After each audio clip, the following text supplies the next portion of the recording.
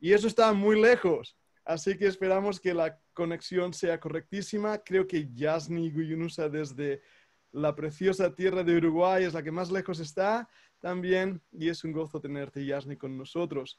Vamos a estar orando en primer lugar. Daré una introducción a cómo va a ser la clase y después daré paso al hermano Marc Blackwell para que él pueda de esta manera darnos la clase. Al final de la clase tendremos también un tiempecito para poder presentarnos o hablar o hacer cualquier pregunta. Mi objetivo, mi intención es no tener una clase más de 1 hora más o menos. Aquí en España cenamos temprano, ¿verdad que sí? Así que habrá que ir a cenar antes de ser muy tarde. Pero queremos tener esta primera clase y recordad que hay un reto, Zoom es un reto. Si hay problemas técnicos, si hay alguna cosa que no esté funcionando, entonces iremos tratándolo bien. Ahora yo estaba mirando a la cámara y es ahí donde debo mirar para asegurarme que todos estáis bien. Brother Mark, I just welcome everybody. We're going to pray. We're going to have a word of prayer. I'm sure that more students will come while we are trying to go into the class. So we're going to pray, then give the introduction. I will present you to everybody. I will introduce you to everybody, and then I will give you the green light for your class. So let's first of all, let's pray. Vamos a orar antes de nada y después podremos de esta manera acercarnos al Señor y darle a Él toda la gloria. Vamos a orar, vamos a inclinar nuestros rostros y orar. Padre amado, en esta tarde es una bendición tan grande, Padre, tener estos medios que nos permiten vernos, escucharnos, compartir lo que somos, Señor, y mirar las páginas de la historia para aprender cómo a lo largo de los años tu iglesia, Señor, tus hijos redimidos han sido protegidos y guardados. Sabemos, Padre, que la doctrina ha sido muchas veces desviada de la verdad hacia el error. Y nos toca a nosotros, aún en el siglo XXI, continuar luchando ardientemente por la fe que fue una vez dada a los santos. Te pido que nos bendigas mucho en esta clase, que sea de bendición, de ánimo, de gozo para todos, y nos ayudes también a través de la traducción a poder realmente no ser un estorbo, sino una ayuda para que todos los hermanos lo entiendan. Así, Padre, lo pedimos y te damos las gracias en el nombre del Señor Jesucristo. Amén y amén. Muy bien, pues una vez más os doy la bienvenida a todos y con vuestro permiso, lo primero que voy a hacer a los participantes que estáis aquí es silenciar vuestro micrófono. Ahora todos los micrófonos están en silencio, pero no os preocupéis, más tarde ya daremos paso a los micrófonos que podáis también escucharlo y verlo. Para empezar la clase voy también a compartir con vosotros un PowerPoint. El PowerPoint que vamos a estar usando en esta clase. Y os digo ya de antemano que aunque estoy grabando la clase, si Dios lo permite, toda la información estará en nuestra página web del Instituto Bíblico de la Fundación Bíblica. De esta manera, si algunos perdéis una clase, si hay algo que a lo mejor queréis repasar, cualquier cosa, podéis volver a esa página web y mirarlo. Muy bien, acabo de compartir el PowerPoint. Dadme un dedo hacia arriba si lo estáis viendo todos. ¿Estáis viendo el PowerPoint? Dedo hacia arriba. Muy bien. Muy bien. Dedo hacia abajo quiere decir nada. Muy bien, lo estáis viendo. Muy bien, el tema del curso o el curso en sí se llama Historia de la Teología. Vamos a estar hablando de la doctrina, por qué creemos lo que creemos, cómo hemos llegado a creer todo lo que creemos. Así que va a ser muy apasionante y vamos a estar haciéndolo a través de todo este curso escolar. Vamos a ver un panorama histórico de la teología y como os decía, esto es parte de nuestra escuela ministerial en línea de la Fundación Bíblica. Cualquier pregunta, cualquier deseo de más información, escribidnos a nuestro correo electrónico fundacionbiblica@gmail.com. Quiero hacer una breve presentación de lo que es EMOL. EMOL es una plataforma en línea de nuestro Instituto Bíblico, Fundación Bíblica, con el deseo de llegar más lejos de nuestra frontera, Sudamérica, Estados Unidos. Tenemos estudiantes incluso, como podéis también ver, en África del Sur. Y va a estar enseñando con nosotros un hermano querido, luego haré una pequeña introducción de él. Pero os quiero pedir varias cosas. En este curso, por favor, orad que el Señor nos bendiga. venid a la clase con vuestra Biblia y también os animo a que tengáis un software como The Word. Es un software que usamos en nuestro instituto, muy bueno. Y blog de notas, blog de notas. Vamos a tener biografía en el curso, vamos a tener algunos libros que recomiendo que podamos leer. Y están también en nuestra plataforma en formato PDF. De esta manera ayudaremos a nuestros estudiantes. Vamos a ver en este curso nuestras raíces históricas, cómo la teología bíblica del remanente ha ido desarrollándose a lo largo de los años. Vamos a ver la historia del cristianismo en general o cristiandad en la doctrina teológica y por qué salieron todas las denominaciones, los diferentes campos, el por qué nuestra creencia, cómo creemos lo que creemos. El año pasado vimos todas estas iglesias, denominaciones, una por una, pero este año vamos a ver el por qué creemos lo que creemos nosotros. Y el libro de texto que vamos a estar usando es La Iglesia Peregrina. El libro está traducido al castellano, aunque no se encuentra disponible por desgracia. Una vez más, está en PDF en nuestra plataforma y tenemos la oportunidad de usarlo al ser un libro descatalogado, pero lo podéis encontrar en inglés, The Pilgrim Church. Si alguien lee el inglés, os animo a que compráis el libro en inglés. El libro de los mártires de John Fox será también una lectura recomendable y El espejo de los mártires, libros que iremos recomendando. El doctor Marc Blackwell va a ser nuestro profesor. Él es un misionero entregado a la obra del Señor en África por muchísimos años ya. Misionero apoyado por Estados Unidos, pero ha dedicado tantos años a servir al Señor en África que, como él a veces bromea, se siente más africano que otra cosa. Y Dios lo ha usado grandemente en el establecimiento de iglesias. Es además director de un seminario teológico y tienen un campamento extraordinario, un ministerio de campamento allí extraordinario. El hermano es doctor en historia. Por lo tanto, su participación y su introducción es muy, muy importante.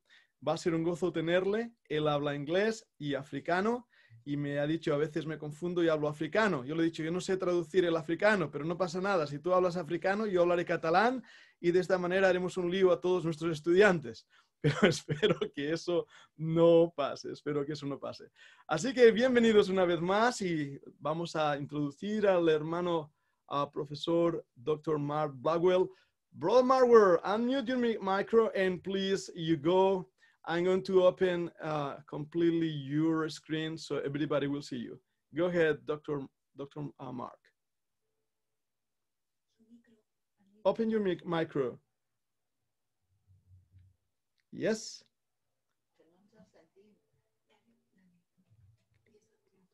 There we go. Right now. Now, Brother Mark, yes, your micro is open. Buenas noches desde Ciudad del Cabo. Yeah. Good night from Ciudad del Cabo. I won't translate that. So now I'm done. I can now go home. Okay, well, we want to thank you for the privilege. Queremos agradecer por el privilegio. As we begin to talk about the history of theology, al empezar a hablar de la historia de la teología, we want to realize that we desire to honor the Lord. Queremos darnos cuenta que queremos honrar al Señor. And not history. Y no a la historia. Yeah. So let's begin. Where once Christ was our mediator and high priest, and we his priesthood.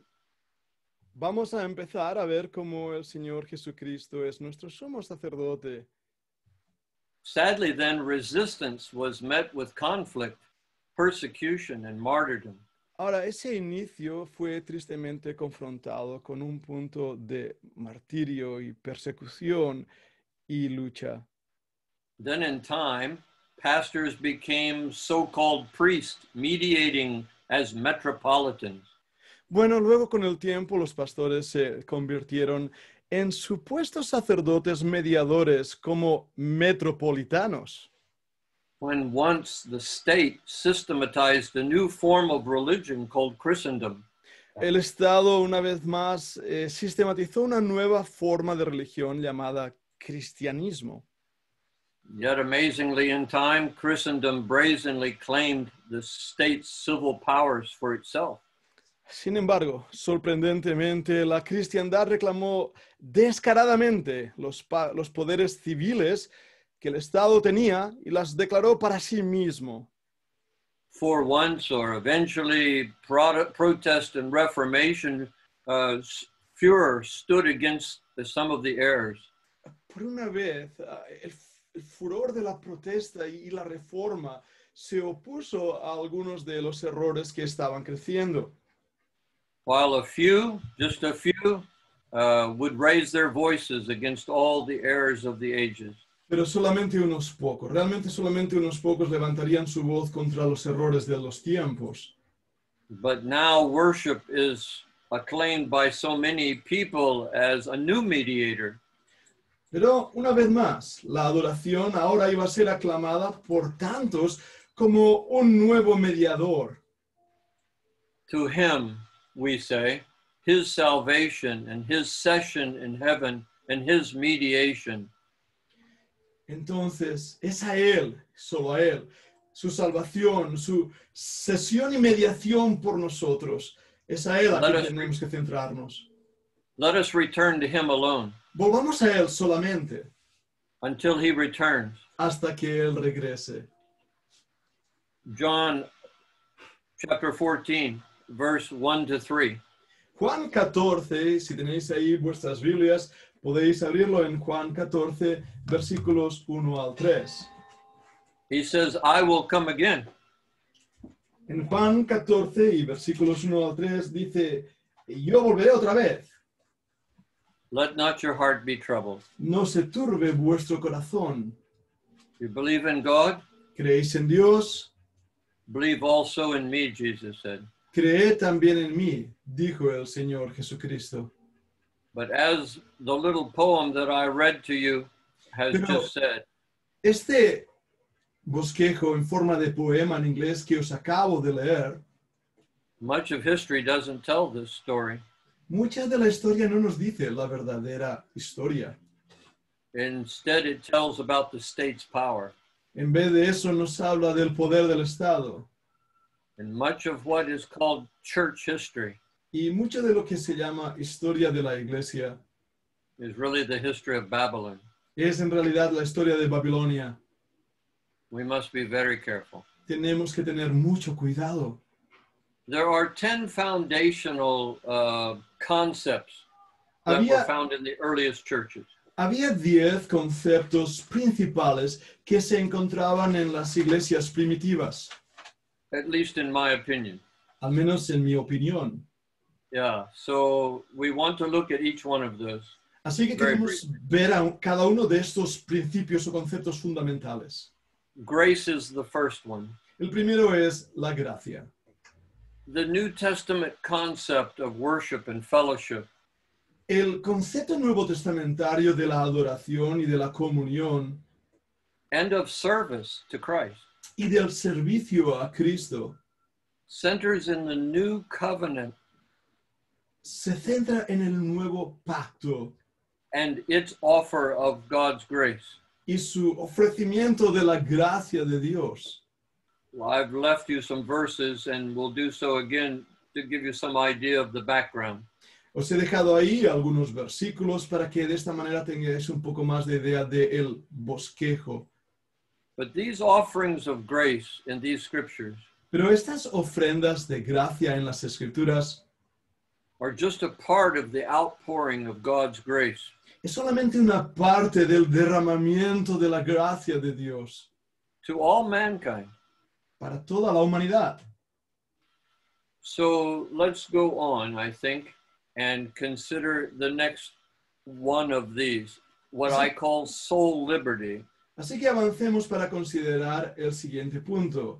Yo le llamo a este punto libertad del alma. Yeah, very important that we stop and understand this word. Es muy importante que paremos un momento y entendamos esta palabra. It's not a word that we use much. No es una palabra que usemos mucho.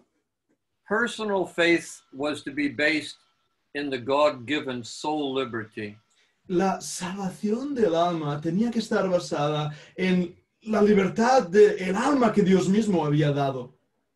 or the competency, if you would like, O si preferéis usar la palabra, la competencia que Dios había dado. or the voluntary responsibility O la responsabilidad voluntaria of every individual soul. de cada alma individual.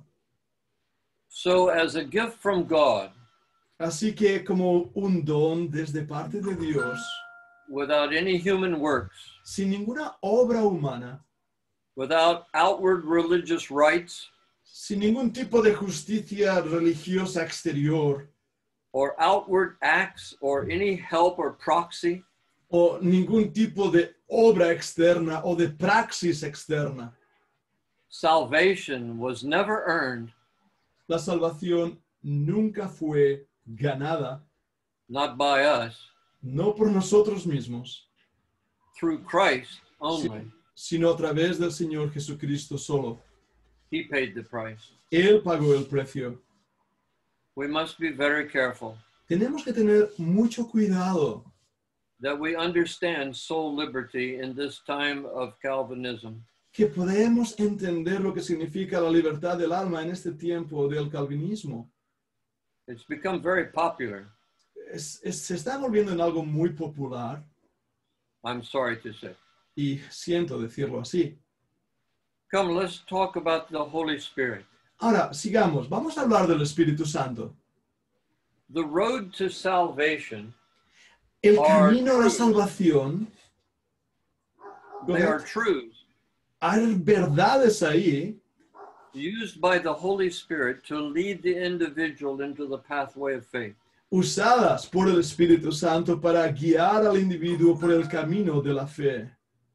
The Spirit of God, by moving mankind El Espíritu de Dios, al mover a la humanidad, past our own limited understanding pasando nuestro limitado entendimiento, or just an intellectual acceptance of things, o simplemente una aceptación intelectual de las verdades, or just believing in common grace is enough, o pensar que creer en la gracia común ya era suficiente. looking even to nature as many people do. Incluso mirar o buscar en la naturaleza, como muchas personas hacen. We see this process in the pathway of one's spiritual responsibility. Vemos en todo esto ese proceso en el camino de la responsabilidad espiritual de cada individuo. It's clearly outlined in Romans chapter 1, verse 18. En Romanos capítulo 1 y versículo 18 se ve claramente. If I'm not being clear, we can in the question time come back to this. Si no estoy siendo claro en lo que estoy diciendo, cuando sea el momento de las preguntas y respuestas, podemos hablar otra vez de esto. But let me add in Pero dejadme avanzar. that the Holy Spirit's work Que la obra del Espíritu Santo is a work that goes through the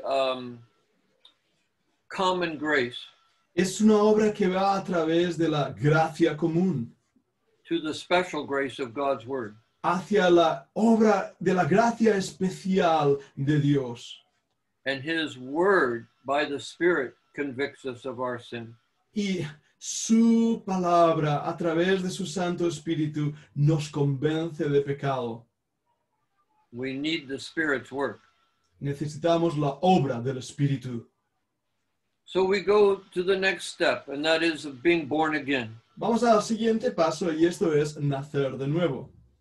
The Holy Spirit's ministry would then be a regenerating or changing ministry. El ministerio del Espíritu Santo sería entonces un ministerio espiritual interno de regeneración. It's an inner spiritual ministry.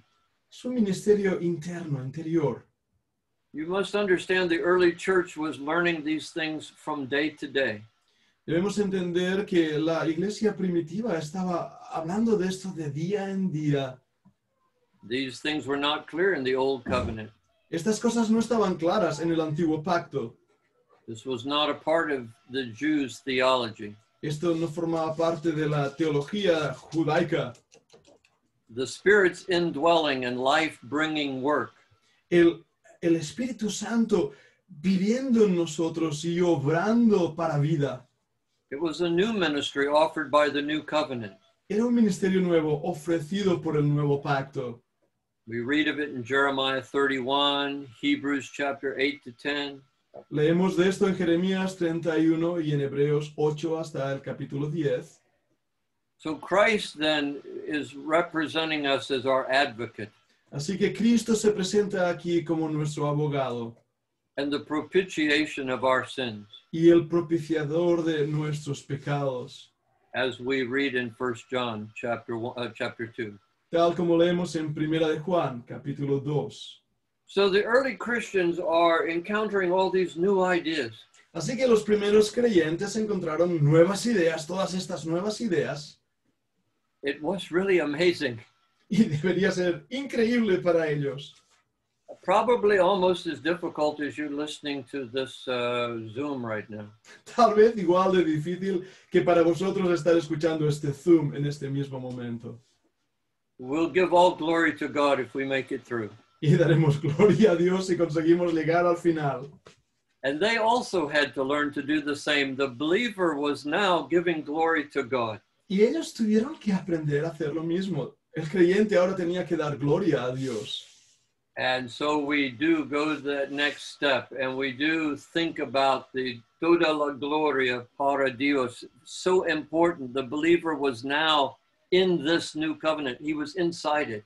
Ahora vamos al siguiente paso, toda la gloria para Dios. Y qué importante es que entendamos que el creyente se encontraba ahora en este nuevo pacto, en esta nueva esfera de la vida espiritual. It was a living contract, Era un contrato vivo, a period of God's grace. un periodo de la gracia de Dios. You and I are living in that period as well right now. Tú y yo estamos viviendo en ese periodo justamente ahora. And we were now being viewed as priests ourselves. Y nosotros, se nos ve a nosotros mismos como sacerdotes. Now think of the average Christian in those days getting used to the idea.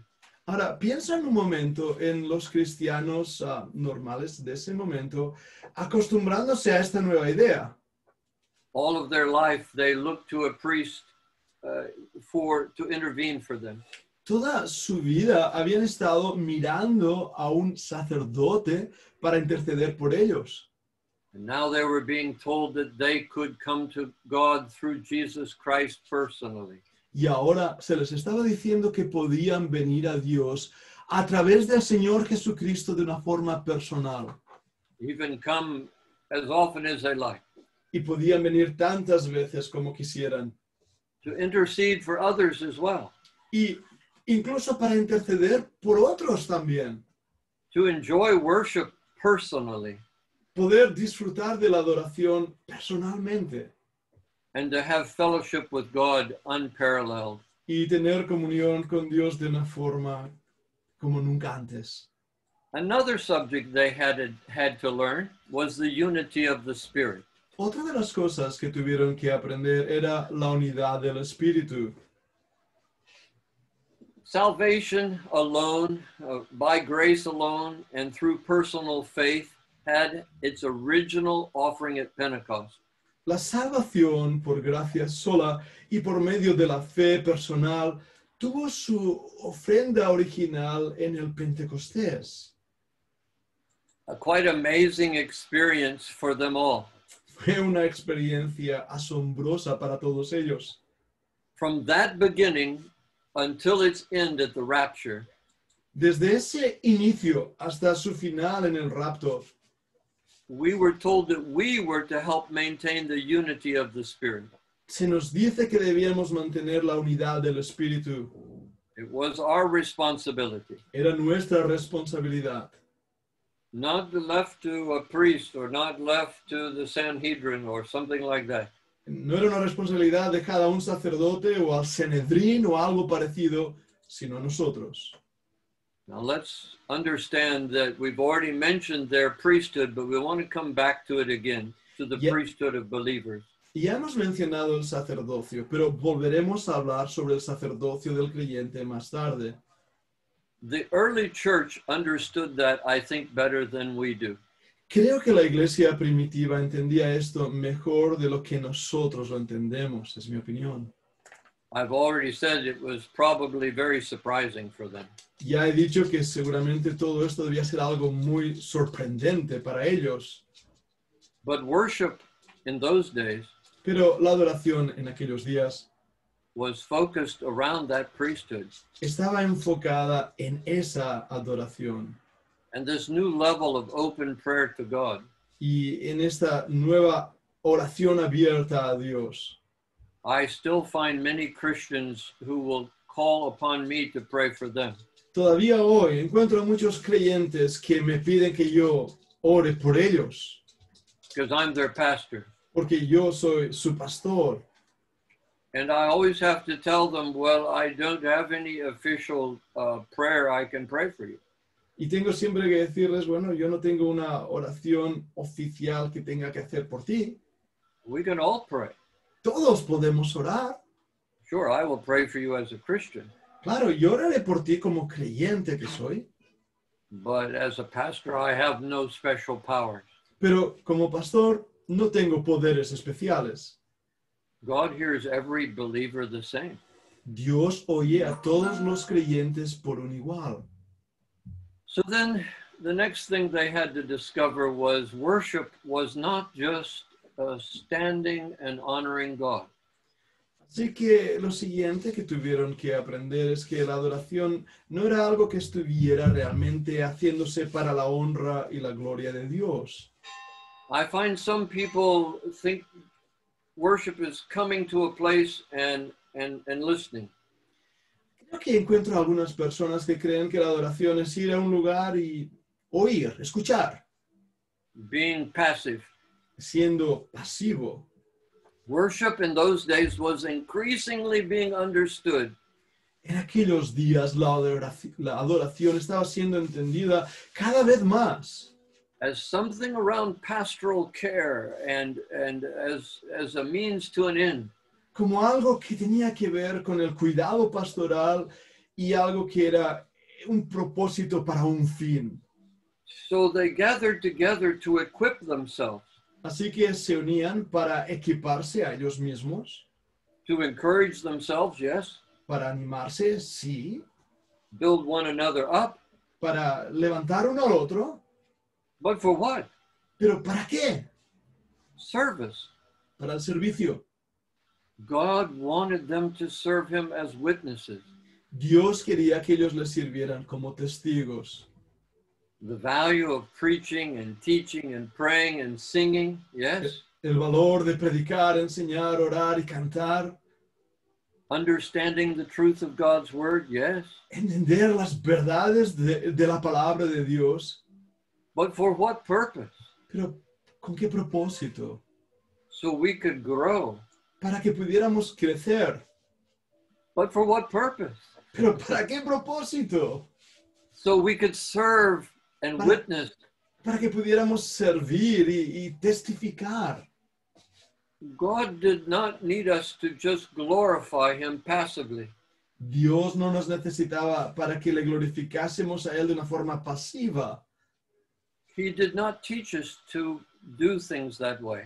Él no nos enseñó a hacer cosas de esa manera. Did Christ stay in heaven passively thinking about us? ¿Se quedó Cristo en el cielo de una forma pasiva pensando sobre nosotros? Or did he come to earth and actively seek us out? ¿O vino a esta tierra y de una forma activa nos buscó? He was glorifying his Father as he did this. Él glorificaba a su Padre mientras hacía esto. The love he was showing to the world El amor que estaba mostrando al mundo was the love of the eternal God. era el amor del Dios eterno. So worship is service, Así que la adoración es servicio. not just telling God you love him. No solamente decirle a Dios que le amas. It's not wrong to tell God you love him, Ahora, no está mal hacer eso, está bien. but God wants you to act it out in the lives of people who need it. Pero Dios quiere que tú muestres ese amor actuando en la vida de aquellas personas que la necesitan.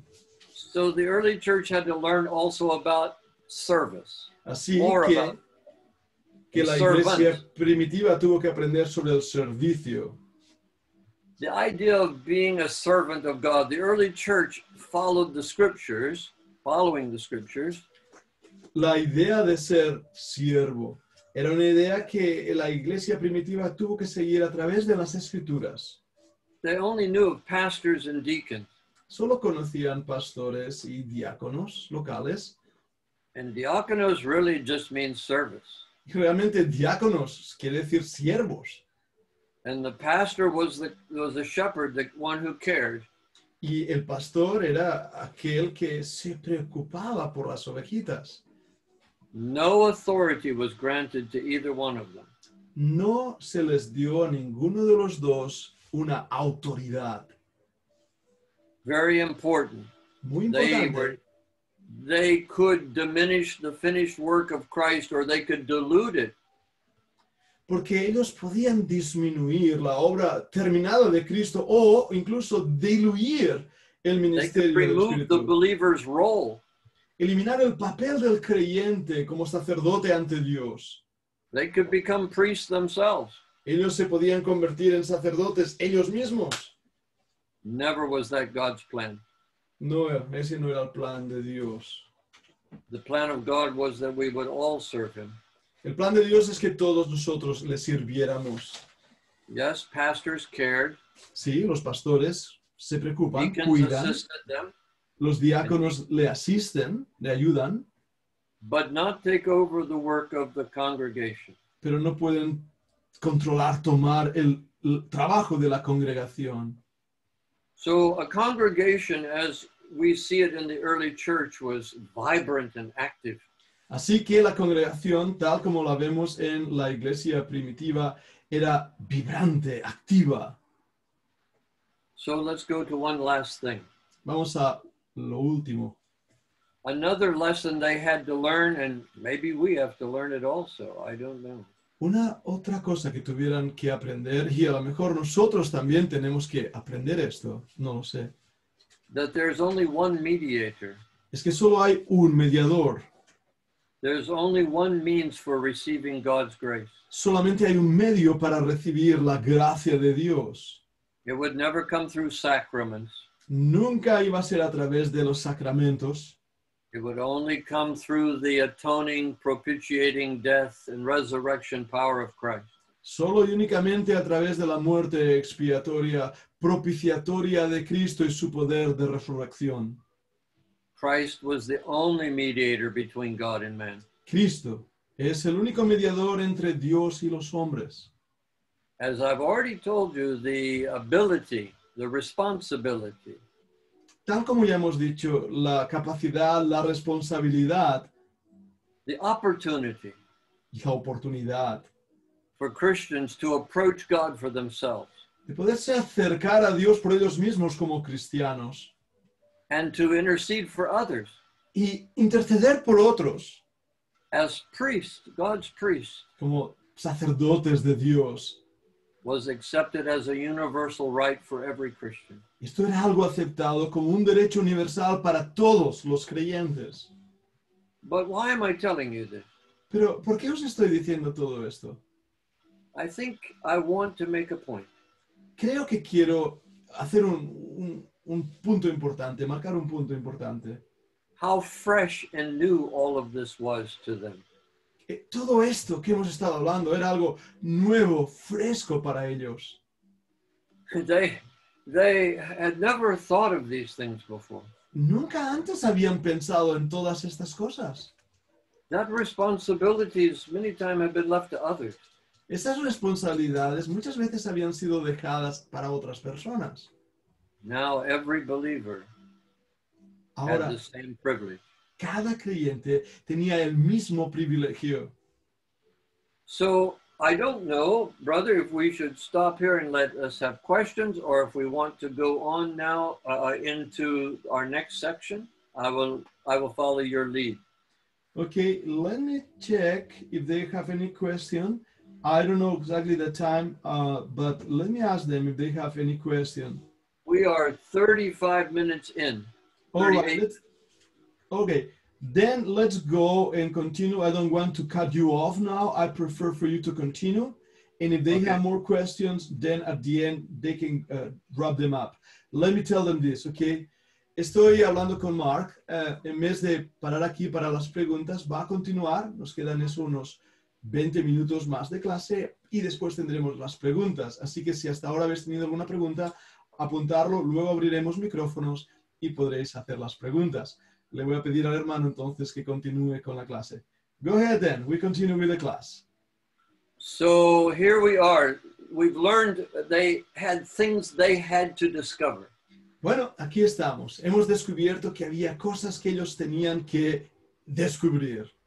Even if they had been Old Testament believers, Incluso si habían sido creyentes antiguo testamentarios, when they accepted Christ after Pentecost, they became born again. cuando aceptaron a Cristo después del Pentecostés, ahora habían nacido de nuevo. Mary, the mother of Jesus, was born again. María, la madre de Jesús, había nacido de nuevo. On the day of Pentecost, En el día de Pentecostés, thousands came to be born again in just a short time. en ese día miles vinieron a creer en el Señor Jesucristo en un breve instante de tiempo. And they had all of these lessons to learn. Y tenían todas estas lecciones para poder aprender. I don't even know if they were lessons. Maybe they were just experiences. No estoy seguro incluso si eran lecciones, tal vez fueron simples experiencias. But they had to hear them be preached and taught. Pero tenían que escucharlas, tenían que ser enseñadas en esas lecciones. That's why God gave them the gift of prophecy. Es por eso que Dios les dio el don de profecía. Every church had prophets, Todas las iglesias tenían profetas and they were explaining the new covenant y les estaban explicando el nuevo pacto and helping them understand the Old Testament, shifting over to New Testament concepts. y les ayudaban a entender cómo el Antiguo Testamento ahora estaba cambiando hacia los conceptos del Nuevo Testamento. Must have been an amazing time. Debía ser un tiempo asombroso, But it wasn't all nice. pero no era todo bonito. They also learned about opposition. También aprendieron en cuanto a la oposición. We learned that emotional, physical, and political opposition came. Sabemos que llegó un momento que había una oposición física, política y And the emocional. earliest churches were no longer stable, Y las primeras iglesias ya no eran estables, under attack already, ya estaban bajo ataque, even while some of the apostles were alive. incluso mientras algunos de los apóstoles aún estaban vivos. Paul, under the inspiration of the Spirit, Pablo, bajo la inspiración del Espíritu Santo, warned of trials and sufferings in 1 Corinthians 7. les avisó de sufrimientos y pruebas ahí en 1 Corintios capítulo 7. Peter also warned of these things. También Pedro les advirtió de lo mismo. There was a chorus of the apostles and others warning the church. Había un coro de apóstoles y otros advirtiendo a la iglesia. Even John's revelation in the first few chapters warns of all the confusion. Incluso en la Apocalipsis de Juan, en los primeros capítulos, nos muestra toda la confusión que había. Have you ever thought what a shock it was to them to experience this attack? ¿Puedes imaginarte cómo era esto un shock para ellos estar viviendo todos estos ataques? They were just trying to learn all these new concepts we talked about. Ellos estaban simplemente intentando de entender todos estos nuevos conceptos de los cuales hemos estado hablando. Grace had replaced the law. La gracia había reemplazado la ley. Priesthood and worship and all these things were changing. El sacerdocio y la adoración y todas estas cosas estaban cambiando. Old Testament formalities and rites were done away with. Las formalidades y justicias del Antiguo Testamento ahora habían sido ya puestas a un lado. Now faith was personal, Ahora la fe era algo personal and the walk with God was for everyone a joy. y andar con Dios era para cada uno de aquellos que quería unirse a Él. then why did the opposition come? Entonces, ¿por qué vino la oposición? Jesus had also told them that they would experience this. Jesús también les había dicho que experimentarían la oposición. But I don't care how much I warn you. No importa cuánto os avise, If I tell you a pandemic is coming, incluso si os digo que viene una pandemia, who would have believed me in December of last year? ¿quién me hubiera creído si yo lo hubiera dicho diciembre del año pasado? You would have said, oh, well, maybe, maybe not. Hubieras dicho, bueno, a lo mejor sí, a lo mejor no. But when it comes, Pero cuando viene, then we understand that things are not at all as comfortable as we like. entonces entendemos que no todas las cosas son tan cómodas como nos gustaría. The next lesson they had to learn was simplicity. La siguiente cosa que tuvieron que aprender fue simplicidad. And I think it's very important if we go down to maybe, brother, if we go down to our list number 29 or 30 even. You want for us to go down To simplicity, yeah. Let me see, adoración. No, I don't have it there. I have it on the notes. Okay. So I have only the word Okay, simplicity. that's fine. Then we're good. We'll stay with that. Okay, I translate for you. I translate for you. Ya está. So simplicity, what is this all about? ¿Qué es eso de la simplicidad? In another way, the history of the early church is a history of its decline. En otras palabras, la historia de la iglesia es realmente la historia de su declive. If you want to understand history, you have to understand this decline. Si quieres entender la historia, tienes que entender este declive. A decline away from simplicity. Un declive apartándose de la simplicidad. New influences and flawed leadership. Nuevas influencias y un liderazgo fraudulento. The Holy Scriptures never offer truth in a formal or standardized way. Las sagradas escrituras nunca ofrecieron la verdad de una forma formal o estándar. It's always offered in a simple and personal, non-academic way. Siempre es dada de una forma personal, sencilla, no académica. Maybe the book of Romans is a little bit academic to some people. Tal vez el libro de Romanos es un poco académico para algunas personas, Not really academic. pero no realmente académico. It was written as a letter. Fue escrito como una carta, A long letter, I will grant you, una carta larga, os lo aseguro, but a great letter. pero una gran carta. This simplicity, La simplicidad, you will see in the coming weeks, is going to be lost. vas a ver en las semanas que vienen cómo esa sencillez va a perderse. Leaders will come in and make everything complex. Los líderes vendrán y harán que todo sea complejo. With each generation, things will get more complex. Y con cada generación las cosas van a ser aún más difíciles. Philosophical definitions will come in and philosophical distinctions will come in. Van a venir definiciones filosóficas y distinciones filosóficas. And not just talking about terminology now.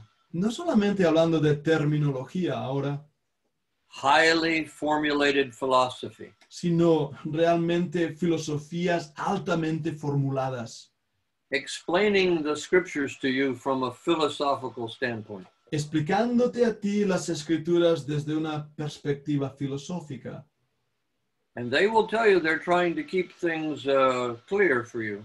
Y te dirán, estamos intentando que las cosas te hagan claras para ti, But it wasn't that way at all. pero no estaba siendo así realmente. Even by the middle of the next century, Incluso en la mitad de del siguiente siglo, the ideas of Platonism las ideas del platonismo had changed many ideas about God himself. ya habían cambiado muchas ideas y concepciones de Dios mismo. We will see that in a few weeks. Veremos eso en unas cuantas semanas. Then there was the problem of disparagement, a strange word. Entonces estaba el problema de la complejidad. If I call you a bad name, Si te llamo, te insulto, te doy un nombre malo. I say that you're a cult or a sect Si digo que eres una secta or a heretic in history, o un hereje en la historia, things get very complicated for you coming home and telling your wife you now have become a heretic. entonces todo sería muy difícil cuando tú llegaras a casa y le dijeras a tu esposa, hey, me he convertido en un hereje. She'll want to know, what did you say? Ella querrá preguntarte, ¿qué estás diciendo? What did you do?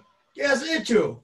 And you say, well, I said what we've always said. I preached the truth. Bueno, yo dije lo que siempre hemos dicho, yo estoy predicando la verdad. I gave them my testimony. Les di mi testimonio. I witnessed to the truth. Fui testigo de la verdad. And now they call me names. Pero ahora me llaman nombres, me insultan. This became so common in the next century. Esto sería algo tan normal en el siglo que continuó And for centuries later, y por siglos más tarde, that historians struggle to even know what the truth is. que los historiadores incluso luchan para descubrir qué era la verdad o qué es la verdad. Everyone was calling everyone by some name. Todo el mundo estaba llamando a todo el mundo por algún tipo de nombre feo. A cult or a sect or a heretic. Hereje, sectario, cultista. And when we go back and study in history, we're all heretics. Y cuando estudiamos la historia descubrimos que todos somos herejes, In the opinion of others. en la opinión de otros. Disparagement is a funny thing. Así que esa complejidad es una cosa I interesante. can make things very complicated for you Puedo hacer que las cosas sean muy complicadas para ti. by accusing you of being a Gnostic. Puedo acusarte de ser un gnóstico. Now, why would you call me a Gnostic? Ahora, ¿por qué me llamas gnóstico? Well, because I have to call you something. Bueno, porque tengo que llamarte algo. I don't agree with you anymore. Ya no estoy de acuerdo contigo. So I think of the worst thing to call you in the world. Así que pienso en lo peor que puedo llamarte en este mundo. Well, what were the Gnostics? Well, everyone knew the Gnostics were heretics. Bueno, todo el mundo sabía que los gnósticos eran herejes. Unless you were a Gnostic, you didn't think you were. Ahora, a no ser que realmente fueras un gnóstico y entonces no pensarías que eras un hereje. You just didn't believe Jesus had a body. Why is that making you a heretic? Y si eras un gnóstico, no creías que Cristo tuviera cuerpo. Así que eso no te hacía, según tú mismo, un hereje. And so if I want to get your pastor in trouble, I will call him a Gnostic. Así que si yo quisiera poner a tu pastor en problemas, diría que él era un gnóstico. Well, what would be the reason for doing that? Ahora, ¿cuál era el motivo por hacer eso? Well, he believes in right and wrong. I'm sorry. He believes in right or wrong. Él cree en algo bueno o malo. And Plato believed in right and wrong. Platón también creía en bueno y malo. And Gnostics said they believed in right and wrong. Y los gnósticos decían que creían en bueno y malo. So in my crazy logic, now your pastor is a Platonist Gnostic.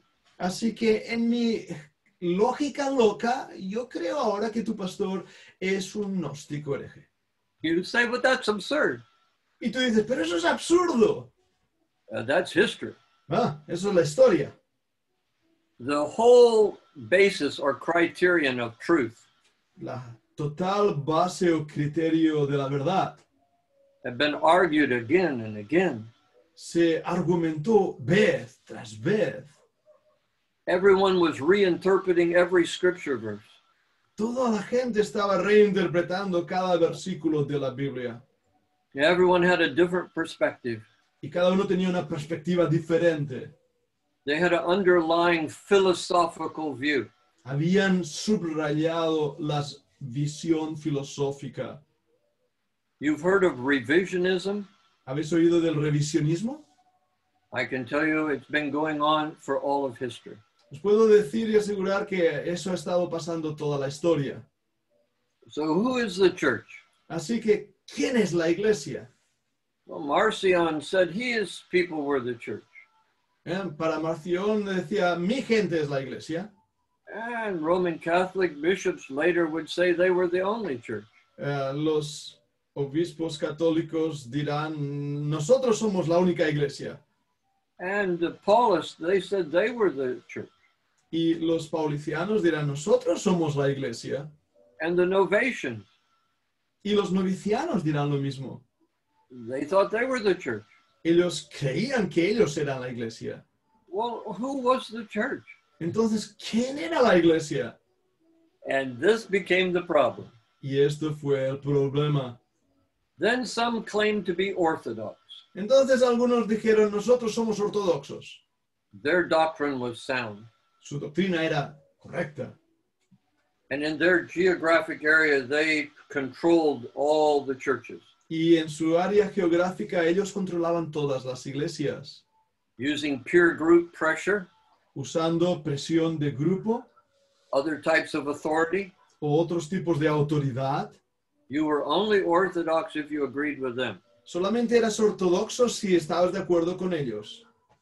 And then, of course, there was dissension as well. Entonces también había la disensión. People who just never want to join those groups. Disidencia que gente no quería unirse a ella, Like me. como yo. They say, well, why don't you want to join those groups? ¿Y por qué tú no quieres unirte a todos los demás grupos? Because it's not in the Bible. Porque no están en la Biblia. I'm not told to join any group. No me dice la Biblia que me une a ninguno de estos grupos. I'm told to keep each church apart from the other. Me dice la Biblia que debo mantener a cada iglesia aparte de la otra. Our fellowship is in Christ and through the Spirit. Nuestra comunión es en Cristo y a través del Espíritu. We don't have to sign documents and give away our rights. No tenemos que firmar documento y sacrificar nuestros derechos. You mean you want to dissent? ¿Quieres decir que quieres ser un disidente? You don't want to join our group? ¿No quieres unirte a nuestro grupo? Well, then you're not a legitimate Christian. Entonces no eres un cristiano legítimo. That's what they would say. Esto es lo que ellos decían. History is a lot of fun, eh? Es un montón de cosas divertidas en la historia, ¿verdad que sí? So now you see what happened to the church. Así que ahora podéis ver qué pasó a la iglesia. It was drugged through all of this confusion. Fue llevada a través de toda esta confusión. And simplicity. Y la sencillez fue sacrificada. Questions, Pastor? Muy bien. I'm going to stop sharing the screen so we can open. Estoy dejando de compartir el PowerPoint para poder abrir entonces micrófonos y de esta manera poder tener preguntas y respuestas. Si tenéis alguna pregunta, abrid micrófono. Ahora mismo están todos los micrófonos cerrados y podéis también levantar la mano y hacer una señal para si alguien tiene alguna pregunta, de esta manera podéis hacer preguntas. Yo le traduciré la pregunta a Dr. Marc Blackwell. ¿Alguna pregunta? Veo que ha quedado claro, no hay preguntas. Ahí hay un hermano, Cami, veo que pone ahí Cami, hermano, ¿tu nombre? Pedro. ¿Verdad? Sí, hermano Pedro, bienvenido, Dios te bendiga mucho, un gusto verte. Amén, gracias. Una cosita, cuando estábamos hablando de la unidad del Espíritu, ese punto, quería preguntarle, ¿hasta dónde llega esa responsabilidad humana? Déjame traducirle y así él podrá contestarte. Dr. Mark, when we are talking about the unity of the Spirit, until what point do we really need to understand the human responsibility? In which point is the human responsibility in relationship with the union of the Spirit? I believe we have to go to Ephesians chapter 4 to get an answer to that. Wait, creo que debemos ir a Efesios capítulo 4 para poder encontrar una respuesta a esto. In Ephesians chapter 4, you can read verse 1 to 3. En Efesios capítulo 4 y versículo 1 al 3. Efesios 4, 1 al 3 nos da la respuesta a esto. Y espérate un momentito. Que ponga mis gafas. Especially verse 2 and 3. All right. Efesios 3. Chapter 4, verse 4. 1 chapter 4, verse 1 to 3. Efesios 4, y voy a leer desde el versículo 1 hasta el versículo 3. Efesios 4, 1 al 3. Yo pues, preso en el Señor, os ruego que andéis como es digno de la vocación en que fuisteis llamados, con toda humildad y mansedumbre, soportándoos con paciencia los unos a los otros en amor, solícitos en guardar la unidad del Espíritu en el vínculo de la paz. Ujú. So one side of the subject is our humility.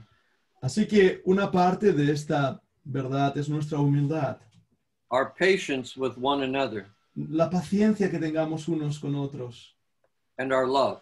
y nuestro amor. That's one side. Ese es un lado. The other side is in verse 5 and 6.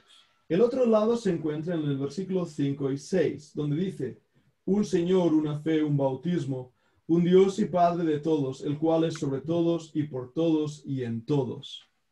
Our oneness is in our oneness with God.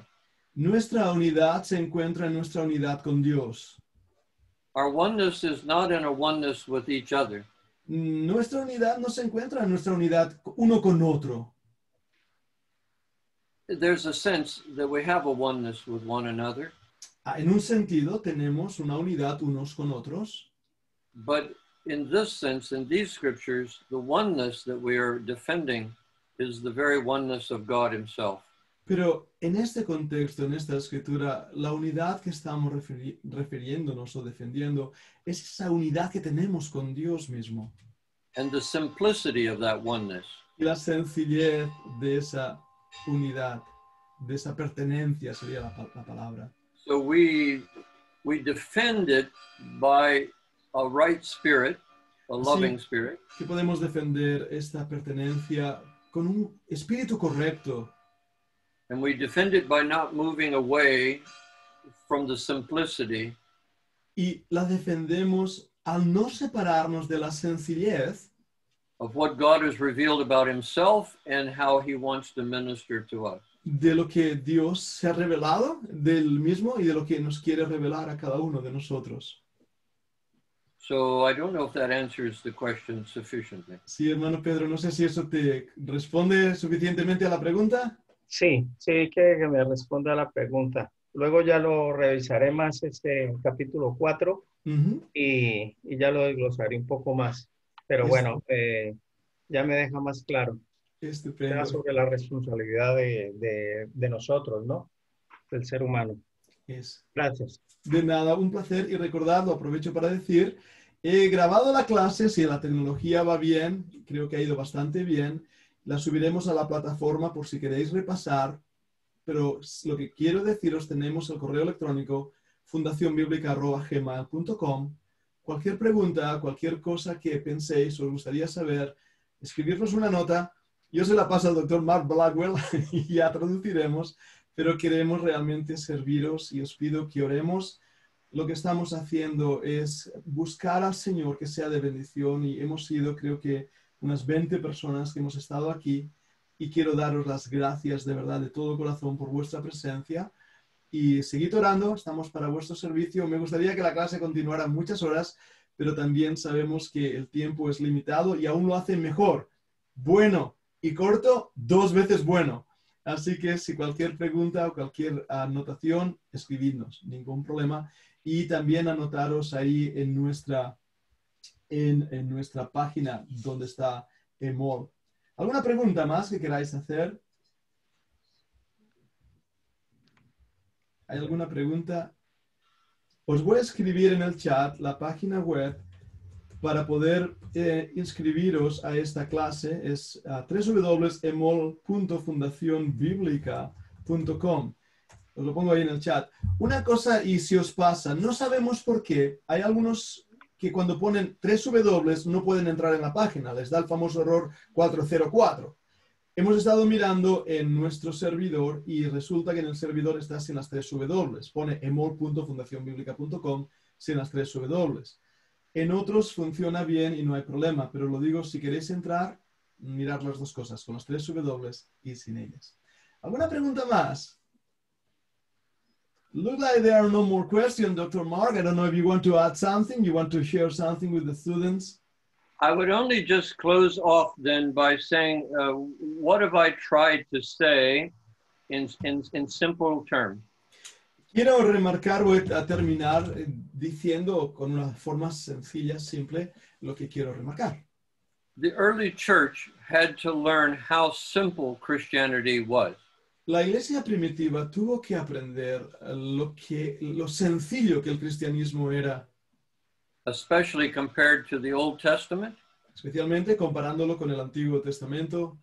And of course, if they came out of any false religion, Y por supuesto, si venían de cualquier otra falsa religión, all of that was complex. todo eso era complejo, difícil. But the Christian faith was simple. Pero la fe cristiana era sencilla. It might not have seemed so simple because it was so new. Puede ser que no parecía sencilla porque era tan nueva, But the work of the Spirit and the Word of God was simple. pero la obra del Espíritu y la obra de Dios era sencilla. I've been asked by many students why God wanted such a simple system. Me han preguntado muchos de mis estudiantes por qué Dios deseaba un sistema tan sencillo. I believe it's an act of grace and love. Creo que es un acto de gracia y de amor. The more complex you make things, Cuanto más complejo haces las cosas, the harder it is for people to understand and become a part of it. entonces más difícil es para las personas formar parte de ello. And then amidst Satan's attack, Y en medio de los ataques de Satanás, what we have to do is stay focused. lo que tenemos que hacer es permanecer enfocado And the simple message of the gospel y con el mensaje sencillo del Evangelio. is something one can stay focused on under attack. Y así de esta manera uno puede permanecer enfocado bajo los ataques. All of the accusations, all of the theology that was argued down through history, Todas las acusaciones, toda la teología, todas las polémicas a lo largo de la historia. you will see even next week. Lo vais a ver incluso la semana que viene. Those things were only distractions Todas esas cosas solamente eran distracciones and coming from Satan. que venían del diablo. God's plan is simple, Pero el plan de Dios es sencillo. and we'll start with that next week. Y empezaremos con esto la semana que viene. Thank you very much, Dr. Marc Blackwell. And I'm going to just, before I dismiss them, invite them to come tomorrow. We're going to have another class here with Manuel Moyano about the book of Hebrews. Estoy diciéndole al hermano que voy a cerrar la clase, pero antes de hacerlo, quiero invitaros mañana, los martes, vamos a tener a la misma hora, a las 8, una clase con el profesor Manolo Moyano. Vamos a estar viendo el libro de Hebreos. Hoy estoy transmitiendo en Zoom desde mi casa. Mañana estaremos presencialmente en el local de la iglesia, aquí en Castellbisbal. Y lo voy a hacer a través de YouTube.